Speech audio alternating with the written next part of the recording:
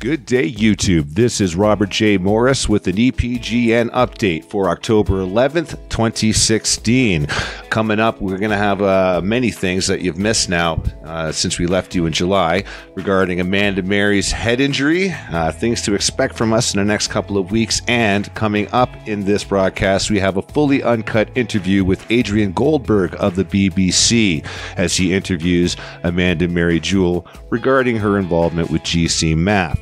We thought it would be our due diligence just to simply post the interview uncut so that you could have the full interview. It is not monetized and it's just there simply for your review. Now, moving forward, Mary did have a head injury in July, and it took some time for the injuries to heal. However, she has fully regained her ability to retain memories and is just plugging away as per her usual self. Mary would also like to say thank you to all of those who showed any kind of support whatsoever, whether it be kind emails, chats, or just thinking of her and contacting her. Anyhow, while we've been gone in the last 3 months, we have basically been hard at work producing a new website for you guys as your source for holistic information. Also, a social media element for everybody to have a forum for their discussion amongst other like-minded people without all the clutter and chaos of some of the other social media websites. However, we do fully integrate our site with your current social media so that it's like you never left in the first place. So anyhow, that said, moving forward, I would like to play for you this interview with the BBC's Adrian Goldberg, and this is BBC 5 Live Investigates. Hello, Amanda Mary. It's Adrian Goldberg here. How are you? I'm jolly good, thank you, Adrian. And yourself? Nice to speak to you. You're all set, are you? Indeed, I think we're all there. Excellent. Well, thank you for joining us this evening. So, Amanda Mary, just introduce yourself from the top. Give us your name and tell us what you do, really. My name is Amanda Mary Jewell. I'm a cancer researcher of almost 2 decades and a practitioner in holistic medicine. So tell us how you got involved in GC Math and about your clinic in Mexico. Okay, it's not actually my clinic in Mexico, actually. I'm a volunteer here. The clinic is the Flor de la Salud in Puebla in Mexico.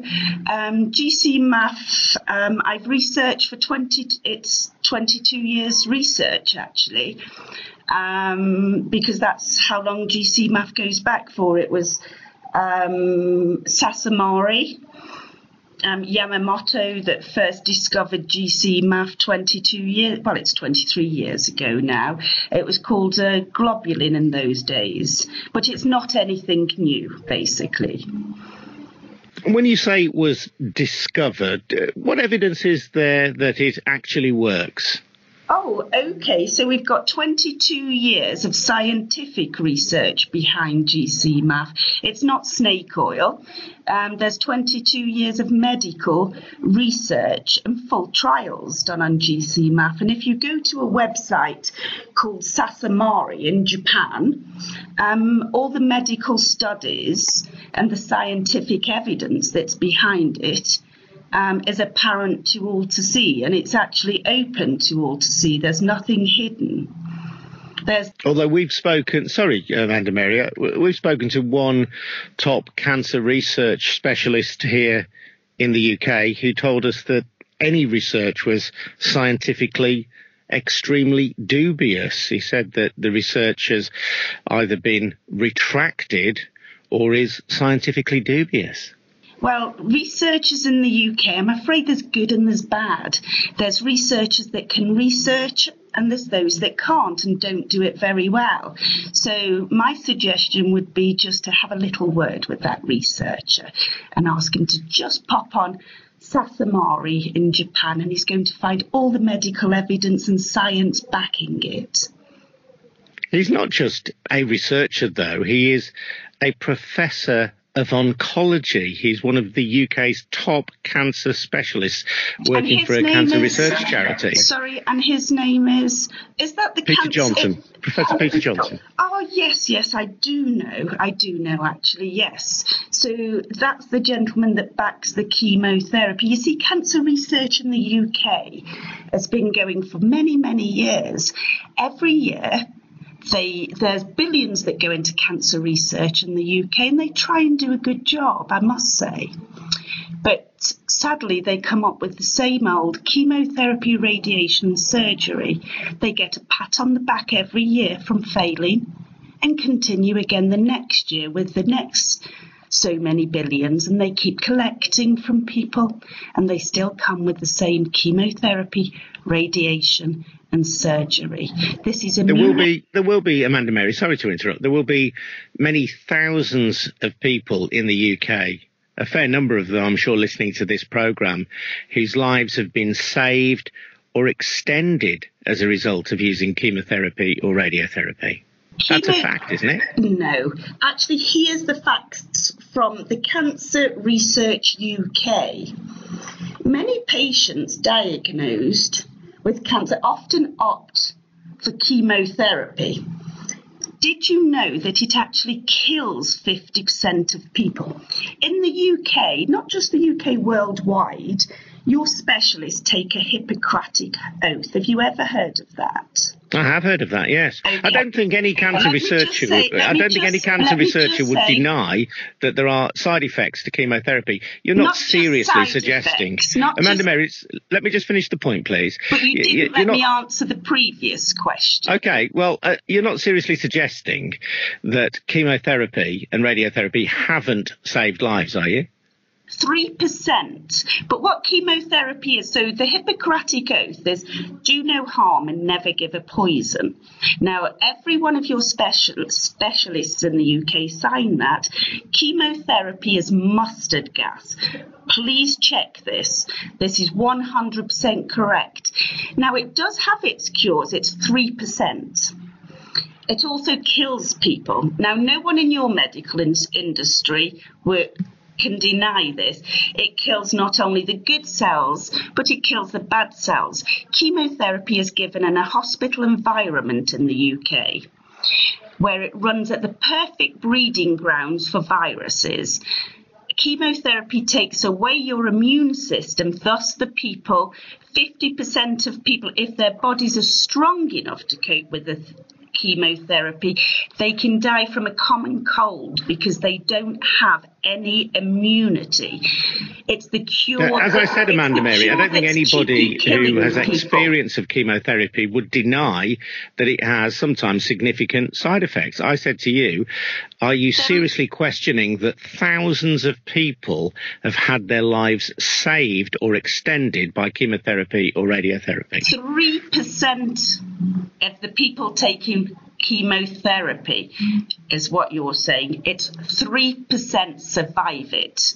I'm saying that hundreds of thousands of people have had their lives saved or extended by chemotherapy. That's what the top cancer specialists in this country say. And those hundreds of thousands of people, although they may survive it, what you have to ask yourself is what quality of life they've had with chemotherapy when they're weighing in at next to nothing. They can't walk. They've got no immune system. They're vomiting constantly. Chemotherapy takes away quality of life. I had chemotherapy, and I was told I had weeks to live in the end. And so, now, Amanda Mary, but patients come to me when the chemotherapy's failed, when the radiation has failed, when the 3% chance that they believed were going to cure them, and it is so. Chemotherapy is a ferocious. It's ferocious chemistry, it really is. It's ferocious what it does. It does and harm. You are selling, Amanda Mary, a substance called GC-MAF. Yes, and you're very critical correct. of the medical establishment, as we have heard. If I had a road traffic accident, I'm not against the medical establishment. You're completely wrong. I want to work hand in hand with them. What I'm against is hospitals feeding patients filth and not food, putting Burger Kings in the UK in hospitals. They know that sugar feeds cancer.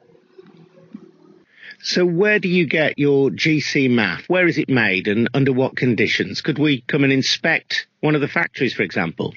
If you have a look again, go to Sasamari in Japan. Well, I'm asking you. Go on.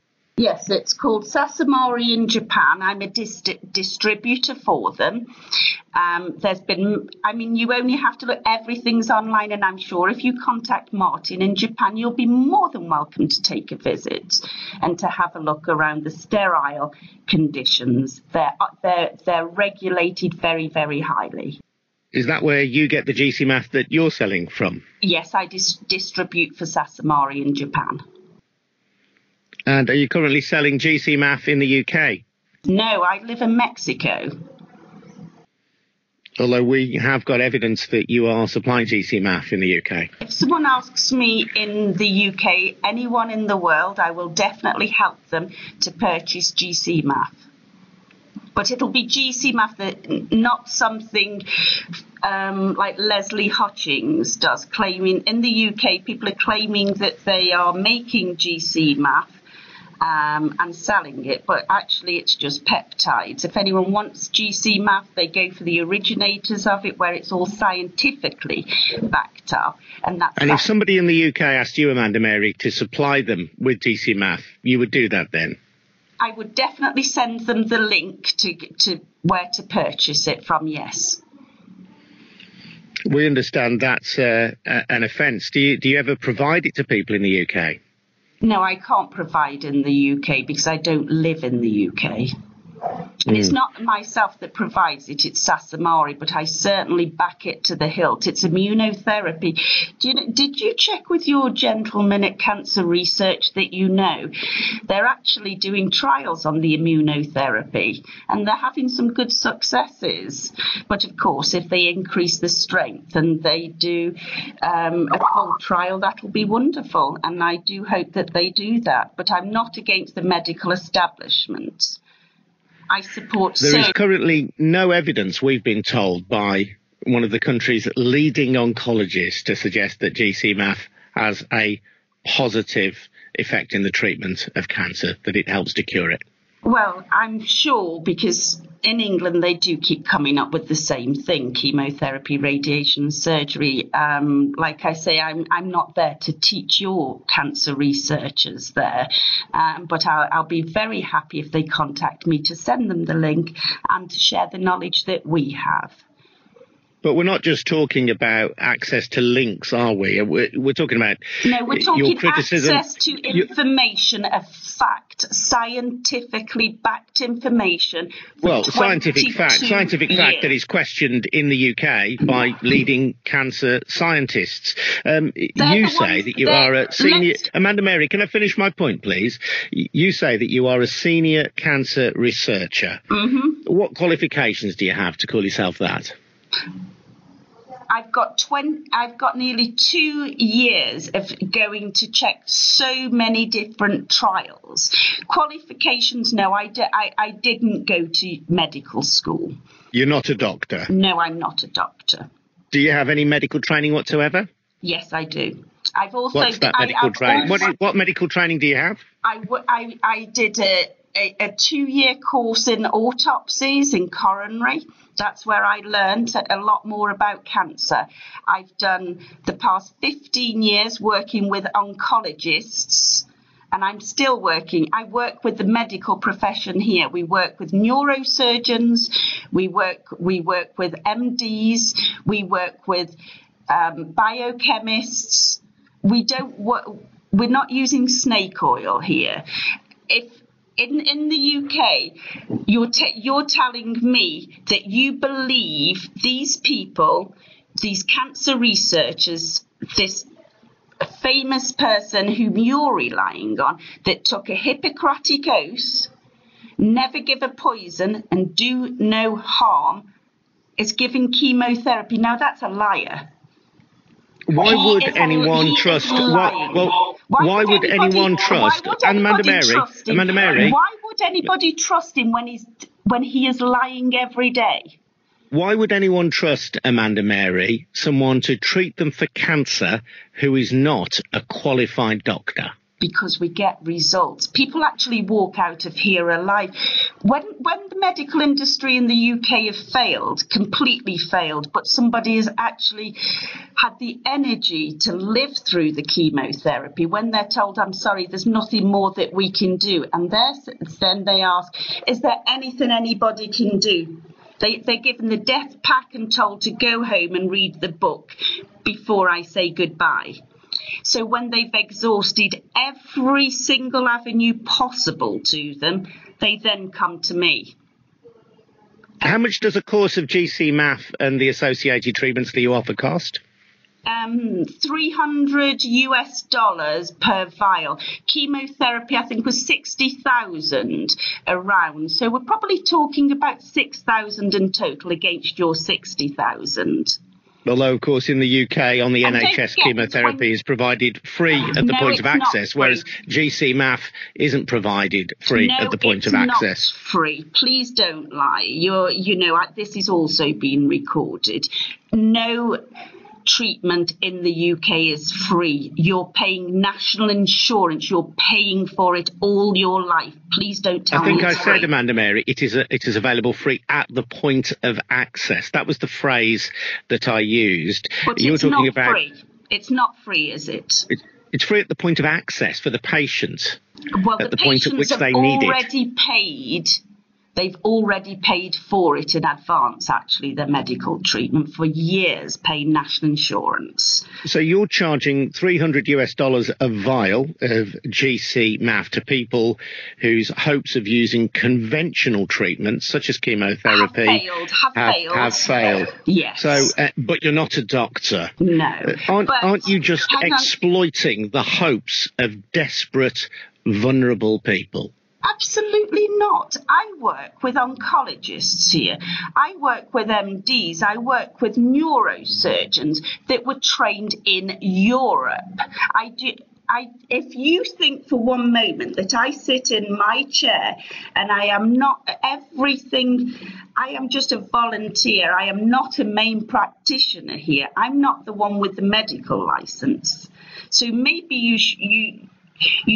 But the evidence for GC-MAF, the scientific evidence, we are told, has either been retracted or is scientifically dubious. So you are selling for hundreds of pounds a treatment for which there is no scientific basis and you no independent scientific basis, and you are not a qualified doctor. I'm not a qualified doctor. I'm working with a product that has 100% scientific fact behind it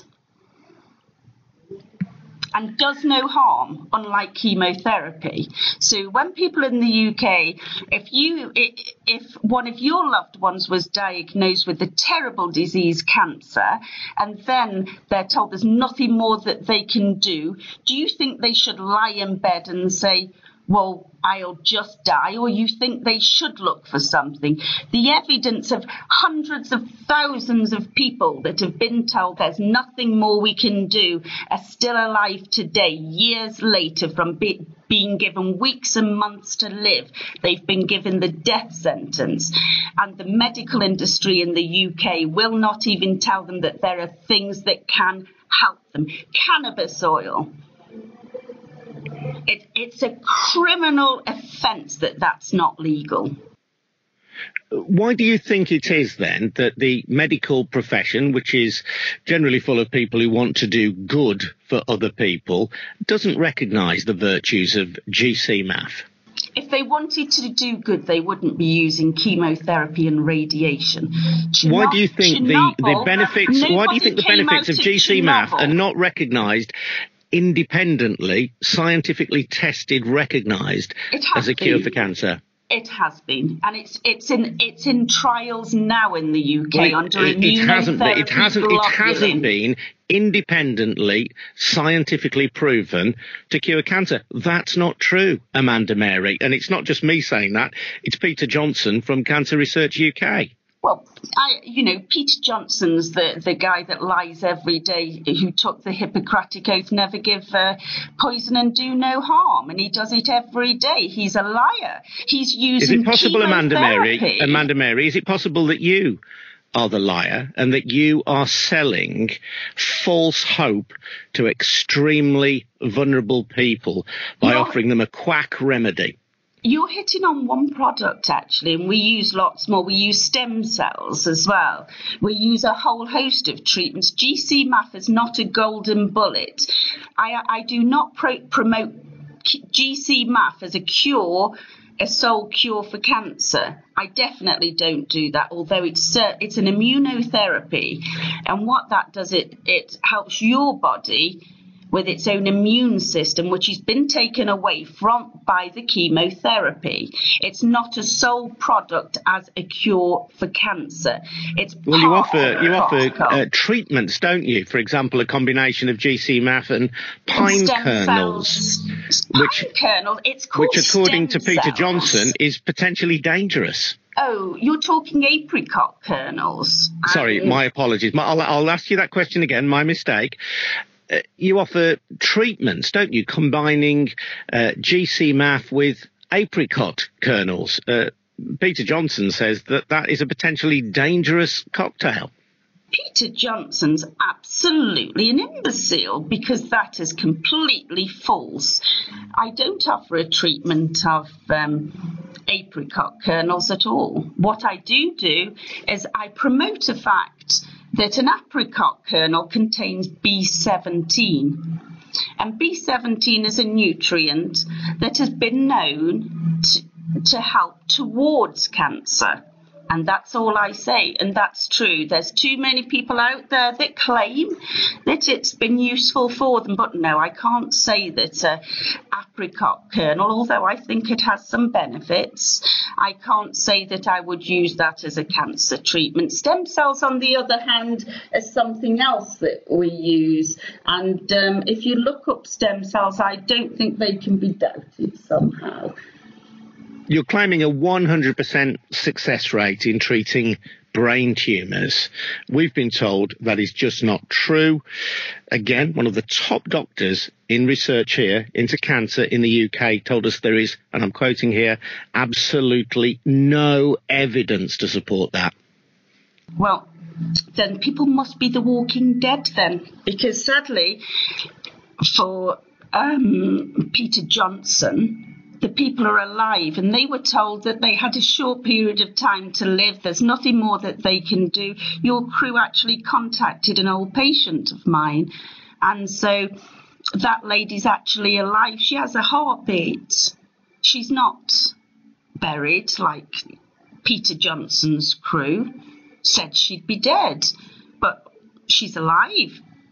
She didn't have to say goodbye at 34 to a 3-year-old daughter. She's actually living an active, healthy life. If that's not evidence of somebody living, surviving the terrible, abrasive chemotherapy, radiation, and it did nothing to the brain tumours. But now we know that you are sorry. So we have got the brain scans from just 3 months ago. There's 70% reduction, and that's given by oncology in the UK. They've asked how she did it. They don't know, because there's nothing no evidence. They can there's do. No evidence. We're told by the experts there's no evidence to suggest that's caused by GC-MAF. Amanda Mary. Why do you keep about GC-MAF? GC-MAF is one product. Stem cells. That's one way of talking about. Cells is the big thing for cancer. Amanda Mary, we know that you are supplying GC-MAF to people in the UK at a cost of hundreds of pounds. Do you know that's illegal? You mean against giving a poison of chemotherapy and radiation being legal? When radiation, Chernobyl, People got cancer from that. Chemotherapy, mustard gas. Let's go to Germany in that war. How many people... Amanda Mary, I'm not sure what you're talking about. I'm putting to you the allegation that you are selling illegally GC-MAF in the UK for hundreds of pounds. Why are you doing that? GC-MAF, as well as any other product. I understand the BBC and how you work, and I understand how it'll be manipulated, hence we're recording it here too.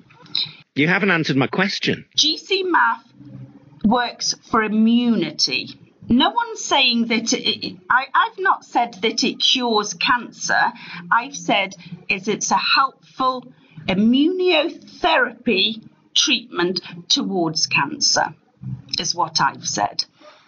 And yes, I will tell anybody in the UK it's available for sale. I do not sell GC-MAF from the UK at all. And I do not make profit, more importantly, from GC-MAF. Amanda Mary, I think we're done. Let me just check with my production team, see if there's any other bits and bobs that I've ignored. Thank you for your time so far. Just bear with us for 1 second. Thank you. Okay. Amanda Mary, thank you very much indeed for your time. Thank you. We're done. Thank you. Thank you. Bye for now. Bye-bye. Bye. Bye. Desperate as that sounds, yeah. Take